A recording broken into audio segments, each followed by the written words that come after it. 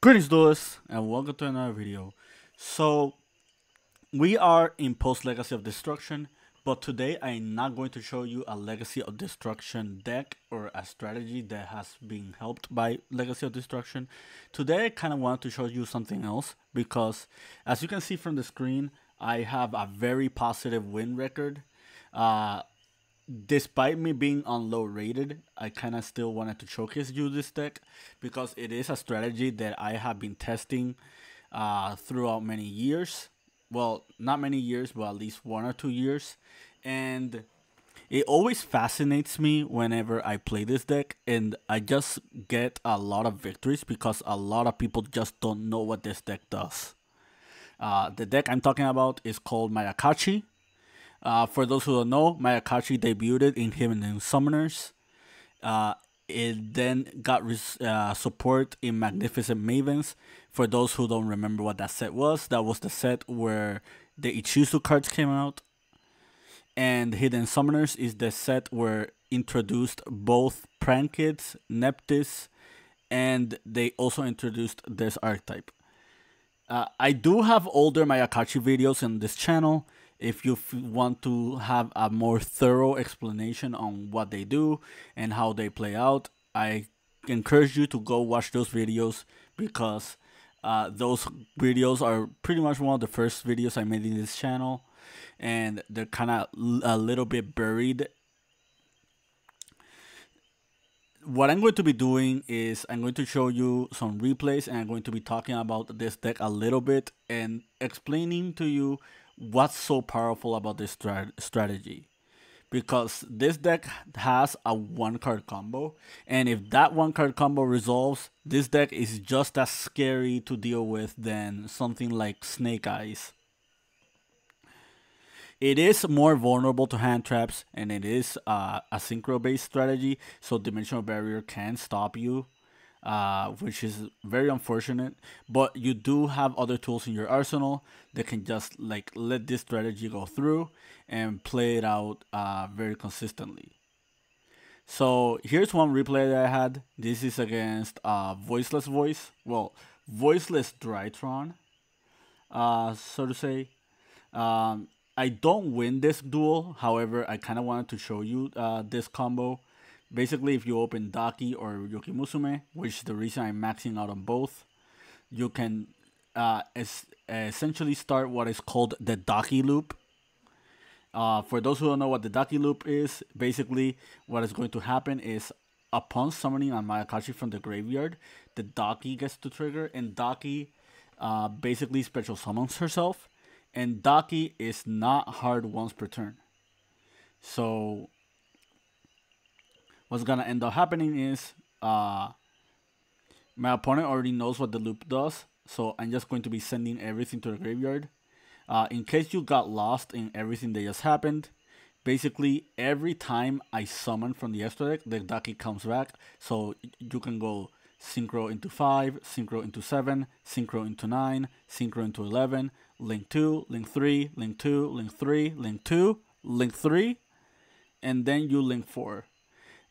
And you're probably wondering what all these cards do.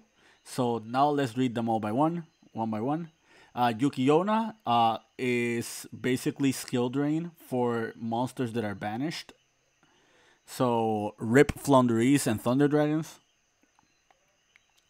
The second effect of Yukiona is if a card effect or if a monster effect was activated in the graveyard or a monster was special summoned from the graveyard in a separate chain, you can target one face-up monster your opponent controls and change its attack to 0. Basically like built-in infinite impermanence.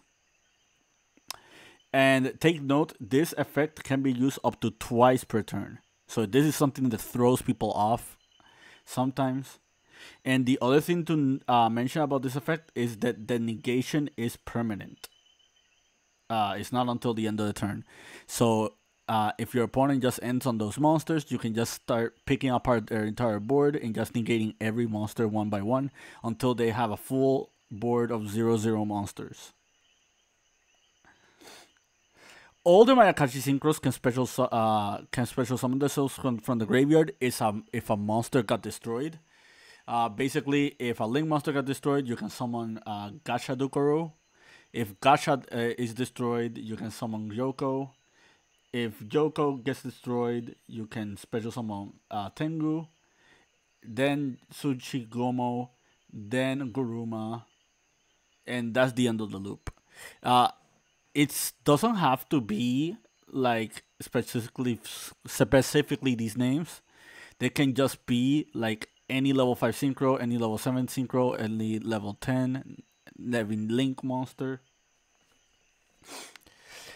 But the way this deck works, you're going to use your entire extra deck.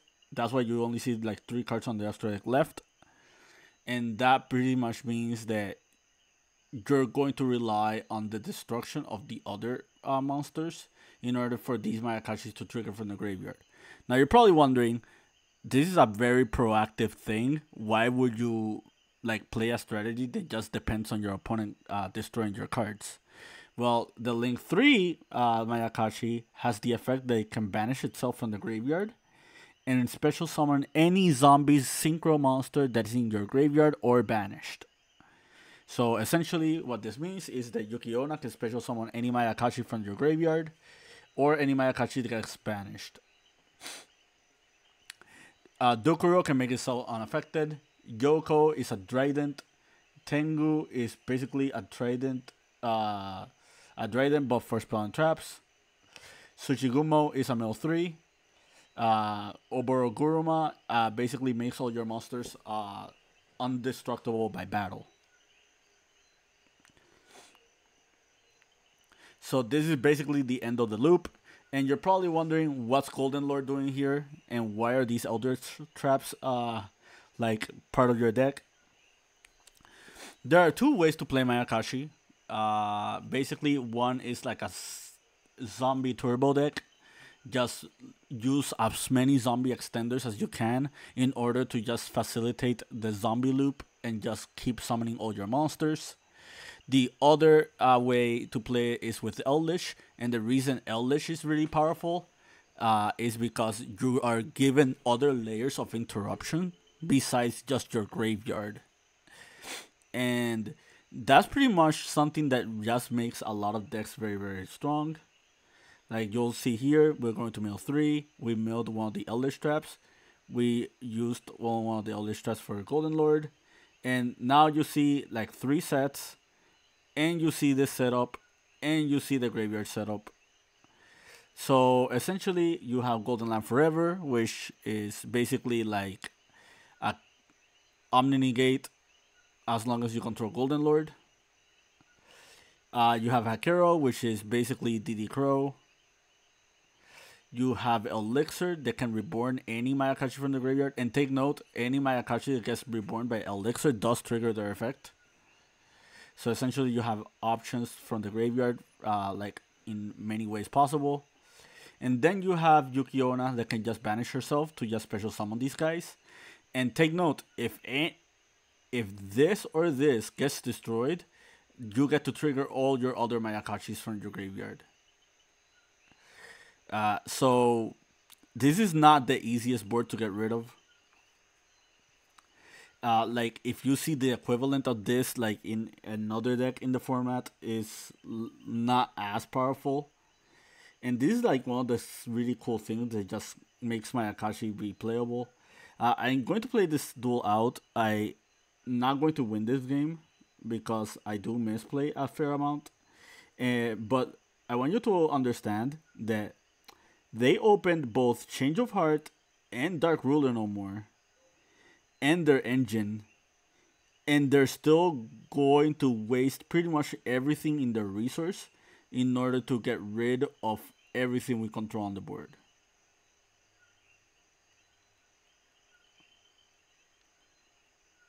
I think the replay got bugged, but you pretty much get the idea of what happened here. I'm going to showcase you another duel. This is against Branded, and this is a 1-card combo. This is basically just summoning Hajun. My opponent lets it go through, so we're pretty much doing the entire Daki loop. Something else I want to mention about the Daki loop. After like Hajun resolves, if Hajun ever resolved, or if you open with Yuki Musume and Daki, this combo can play through Valor and Imperm. Valor Imperm does nothing to this deck. Ash Blossom also doesn't do anything if you have your loop already established. Uh, Ash Blossom can hurt you from Hajun and it can hurt you from Yuki Musume, but if you get past that first like gate, you're pretty much open to just summoning everything from like your graveyard.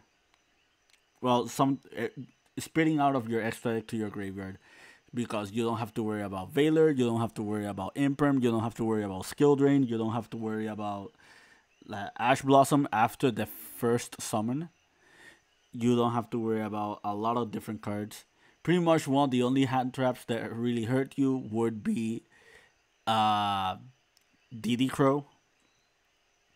That's pretty much like the only one. Bestials don't hurt you because the only like light and dark in your extra deck is the Gashadukuru, and this doesn't matter too much because Yukiona can just special summon the Dokoro back from banished, and that makes your entire Mayakashi setup like online. But if this replay doesn't pause or doesn't like,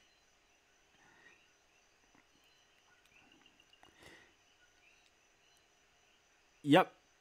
See, if this goes through, now you're going to see this board is a lot more stickier. Like we still have the counter trap. We have Hakero. We have Conquistador. We have Elixirs. We have both Elixirs, which means we can summon up to 2 Mayakashis from the graveyard. 3 if you want to count the Yukiona. So that's three free summons. And if your opponent somehow gets rid of this entire like board, all these cards can recover themselves. So it kind of feels like Snake Eye in a way. Same way Snake Eyes have recovery with Flamber's Dragon resolving, you pretty much have recovery with just like your Eldlich traps. And since all the Mayakashis float, this is just a really hard board to break like entirely. We shotgun the Golden Lord summon.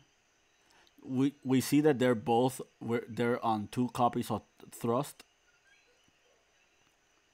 They grab Branded Fusion. They activate Thrust. Thrust goes first Feather Duster. We do Golden Eye Forever. They resolve Branded Fusion. Branded Fusion is resolving.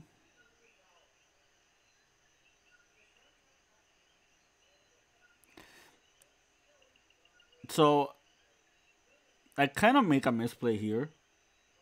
I shotgun the Yukiona, forgetting entirely that Gashidukuro can special summon itself from Yukiona. And you will see that I actually forgot to resummon that Gashidukuro. However, we do summon the Wheel Mayakashi. And they're trying to resolve Mirror Jade. During the end phase, we're going to do White Destiny. White Destiny is going to bring back Yoko. And if Yoko resolves, we're just going to pop the Albion because it's just free value because they already sent another Albion engrave. They end up banishing the Yoko, and that's not going to matter at all because we still have 1 Yukiona left in our graveyard, and Yukiona can actually special summon from banished. So this Yoko is going to get its value on the next turn, as depending on what play we do next turn. So we opt to summon Typhon here. Basically, if you face like Branded or you face like any super combo heavy deck that just vomits a lot of monsters, this deck can actually make Typhon. And Typhon is not that bad in this deck because between your Eldlich traps, like your Eldlich spell and traps, and between Yukiona still in your graveyard, for the next turn, you have a lot of ways to play with your resources after Typhon. So essentially, Typhon resolved. Typhon is going to bounce the Albion. We're going to activate Mayakashi's Return. This grabs Ghostbeast Girl. We're going to use Eldlich effect to send Ghostbeast Girl.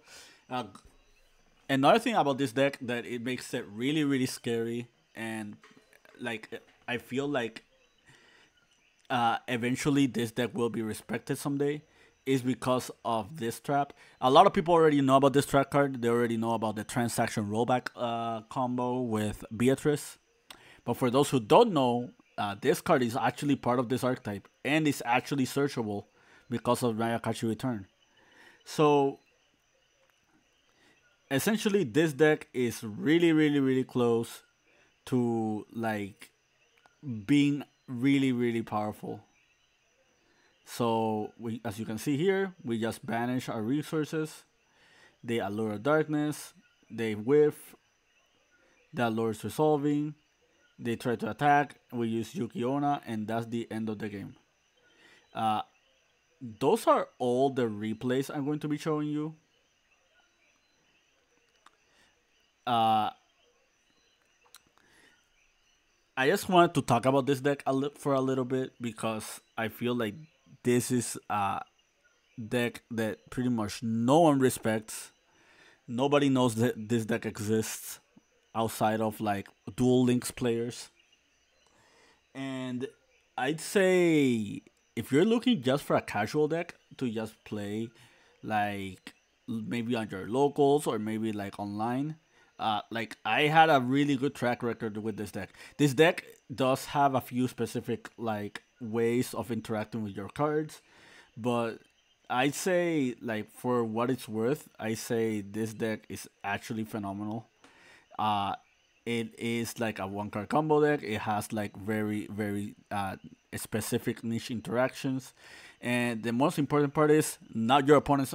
Not many of your opponents will know what your cards do, so that's a huge advantage for you as well. But yeah, I kind of just wanted to talk about Mayakashi. I do really like this deck. I know that this deck is not like tier 1 or tier 2 or tier 3 or anything. However, if you get to resolve everything, like if you get to resolve like the Daki loop, this deck feels so incredibly powerful. Like it's just as powerful as like the other meta contending decks that we have at the moment. But yeah, that has been it from me. I hope you found this video informative to your liking and understanding. Keep practicing and keep dueling.